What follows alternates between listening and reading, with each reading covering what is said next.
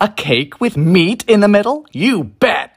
Out in the Atlantic is the island of Bermuda, and every Christmas here we make something called cassava pie, starting with the root of the cassava plant. Same thing you make tapioca out of. We put it in a tea towel and squeeze the ever-living daylights out of it.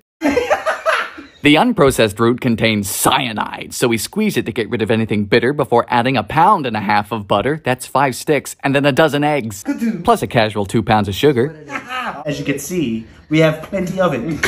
Add some fresh nutmeg and you can start building your pie. Most Bermudians just use chicken, but this year we use chicken and beef. Top it off, fork it over, and bake it for 3 whole hours. But by the end of it, that is the smell of Christmas.